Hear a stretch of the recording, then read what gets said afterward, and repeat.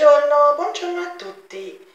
Voi sempre a sindacare, sempre a commentare male. Io ho detto la mia vita è piena di croci. Allora, innanzitutto, che ne sapete voi della mia vita? Vi ho parlato mai dei miei figli? Vi ho parlato mai del mio ex? Vi ho parlato mai della mia vita dei miei genitori? Come erano mio papà, mia mamma? Cosa ci è successo? Cioè, fate voi. Ho solo detto che mio nonno è stato ucciso dai partigiani, sì, cioè si comincia da lì, che mia nonna è rimasta vedova a 22-23 anni con una bimba piccola, ucciso, era un delinquente, no, non aveva fatto assolutamente nulla. Aveva mai picchiato? No. Aveva mai ucciso qualcheduno? No. Era un bell'uomo e piaceva molto alle donne, però quando ha trovato mia nonna si è innamorato, ha fatto mia mamma, si è sposato normalmente, era fascista, come erano tutti negli anni 20 o 30, con la differenza che quando cadde il fascismo alcuni sotterrarono il libretto della tessera fascista, insomma la tessera, sottoterra e cambiarono volta gabbana. La mia nonna li chiamava i volta gabbana. Ma perché erano convinti? No, per paura di essere uccisi. Non sa cosa fecero? Da così a così. Dalla mattina alla sera sotterrarono, visto che vedevano che perdevano la guerra, eccetera, no? Videro che l'aria non tirava più, doppio giochisti, sotterrarono la tessera del partito fascista, insomma, e erano diventati eroi. Andarono a ammazzare, loro sì che uccisero. E mio nonno gli volevano addirittura bruciare la casa, con la mia mamma aveva 1 anno e mezzo. Non lo fecero perché il mio bisnonno era socialista, altrimenti avrebbero anche bruciato la casa. Mio nonno poteva scappare, tanti scapparono per paura. Mio nonno lì lo poteva fare, dopo 2 anni sarebbe tornato. Non lo fece perché non voleva lasciare mia nonna, era innamorato, voleva bene, era un bravo uomo, non volle lasciare la mia nonna sola con la mia mamma. Non ci credete? Ah, era un delinquente, no, mi dispiace. Non aveva né ucciso né ammazzato. Era solo in possesso di un libro comunista russo, cioè un libro comunista, un libro della Russia, mi pare che si chiamasse La neve rossa, dove sapeva qualcheduno, lui era intelligente, aveva saputo di nascosto, aveva questo libro che nessuno aveva, che aveva saputo che la Russia non era quel paese bello che dicevano, sì, come seppero dopo l'Albania. Mio padre diceva sempre, c'è chi dice che in Albania si sta bene, sono dementi, perché in Albania si sta male. E mio babbo e mio nonno avevano ragione. L'Albania, e poi sono venuti tutti qua, gli albanesi, con le conseguenze che abbiamo.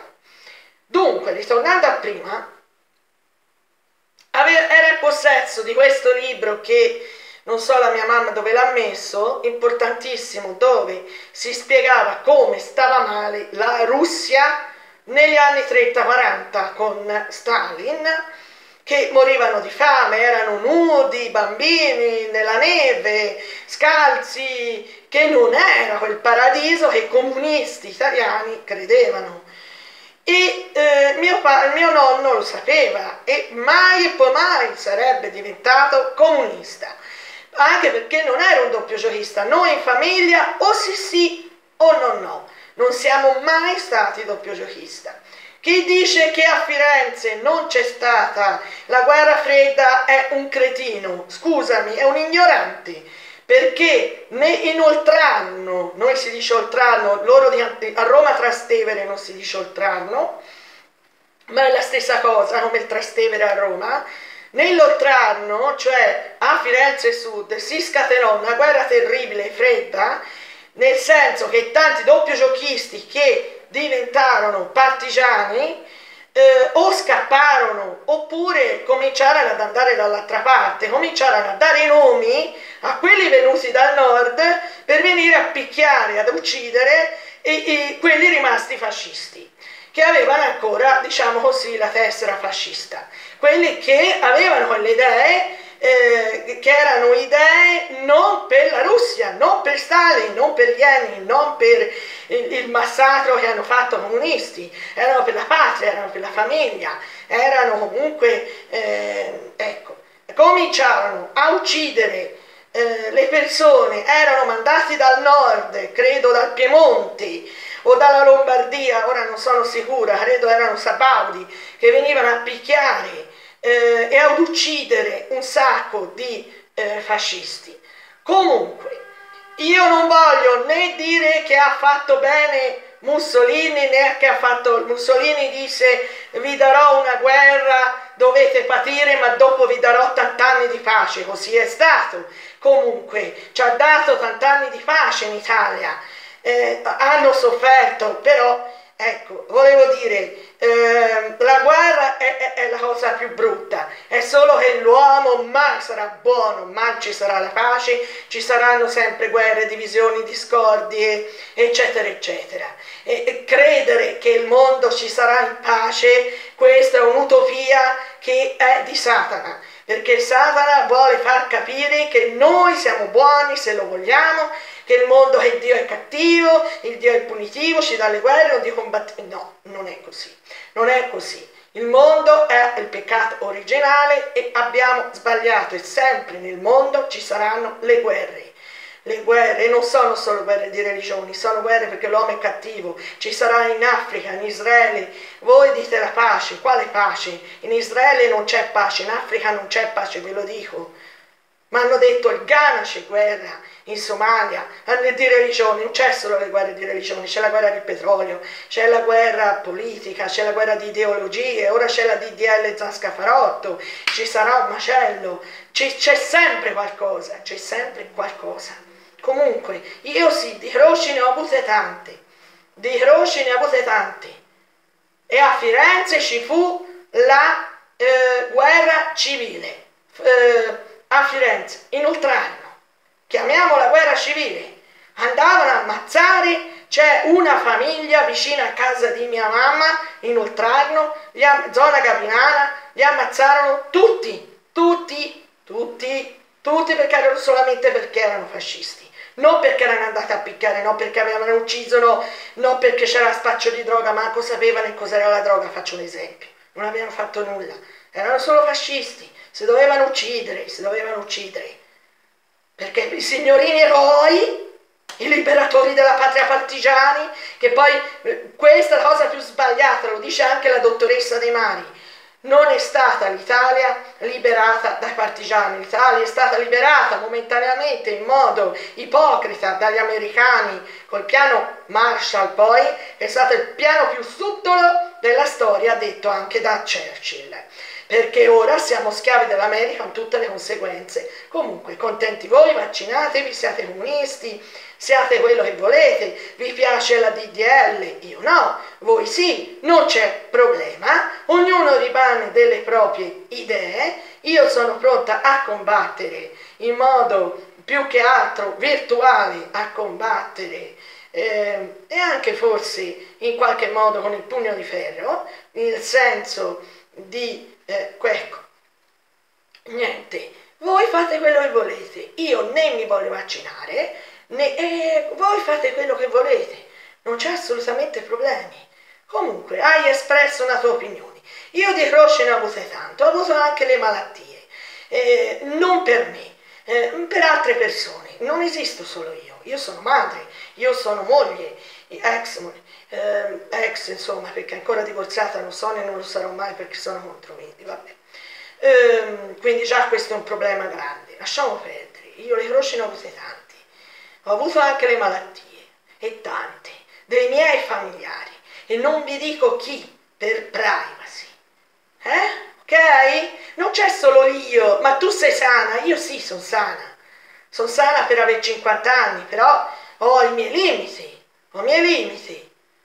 perché soffro di vertigine, non ho potuto guidare l'auto, già quello comunque è una croce, anche quella, perché non è poco sentirsi dare di minus se non sei abbastanza capace, ok? Quindi ho avuto degli handicap fisici, che sono nata così, ma non a livello di avere una pensione di invalidità, perché la dottoressa dice guardi, sono lenta, non ho i movimenti coordinati, ma sei nata così? Sì, allora sei così, quindi non è una malattia, no, però io sono sana, però sono debole, ho patito, in gravidanza me ne è successe di tutte, i bambini eccetera eccetera, però non vi voglio dire tutto perché c'è privacy e perché voi non fate che offendere. Non metto le perle in mano ai porci, non metto la famiglia la perla in mano ai porci e siete voi che offendete e prendete in giro.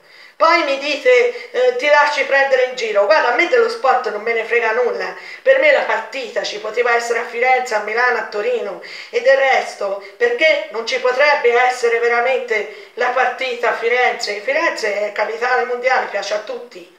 È una delle città più belle del mondo dopo Parigi, e dopo secondo me Londra, non lo so. Parigi è una delle città più belle del mondo. Al top allo yeah perché l'ho vista. Sono andata, l'ho vista ed è bellissima. Poi ognuno ha i suoi gusti. Ora dicano l'hanno rovinata, comunque. Comunque, che vi devo dire?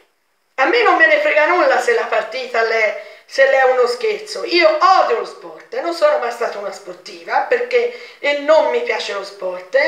L'unica cosa era la danza che non è sport.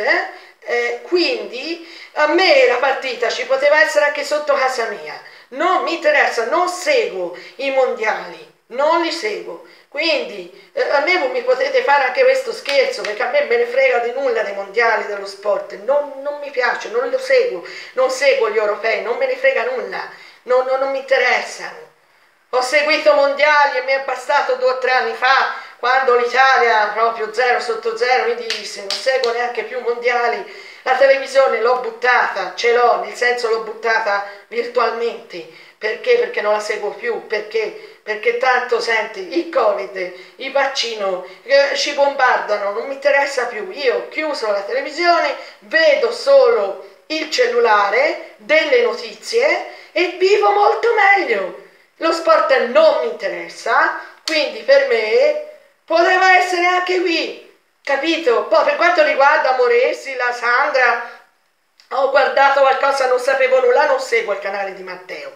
Non mi interessa quello che fa, continuate ancora questa saga, non mi interessa, mi dispiace di Mauri, però un po' se l'è meritato, io gliel'ho detto 1000 volte Mauri, se non offendevi, se facevi il tuo, se eri simpatico, se eri più mio amico, senza dire male di Sanni, senza prendermi in giro, senza ospitare Sanni Fiorentino e quelli canalacci che non fanno offendere, eccetera. Poi da una parte mi dite sono fortunata, non sono un cesso, solo quello è una croce, a sentire voi essere un cesso fisico è la cosa più brutta che esista a questo mondo, quindi cioè siate un po' più coerenti, da una parte sono un cesso, dall'altra sono fortunata.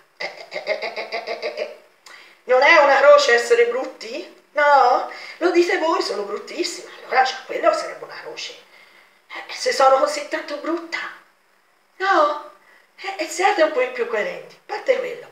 Mi dispiace per Mauro, ma un po' se l'è meritato, perché ha offeso tanto, ha offeso me, ha offeso tante persone. E mi dispiace però, perché se fosse stato buono, a cuccia, faceva i video normali, colazione con Mauri, era simpatico. No, ha cominciato a andare contro di me, ha cominciato ad andare contro altre persone, ha cominciato e purtroppo vedo che non fa più video su YouTube. Io mi dispiace comunque perché ho cliccato e non c'era più nulla. Mi dispiace perché anche lui ha fallito, perché poteva, era simpatico, piaceva, attirava tanta gente, poteva avere un canale grande, ha cominciato a sbagliare, a dire male di me, a dire male di altri, ha fallito. Il fallimento è quando una persona può fare, e Mauri poteva fare, e ha sbagliato, deve fare solo mea culpa, ha cominciato a offendere i meridionali, ha cominciato a offendere Firenze, ha cominciato a offendere un sacco di gente, poi è andato a rompere ai canali grandi, no? Buonanotte, cioè proprio bischero, giusto?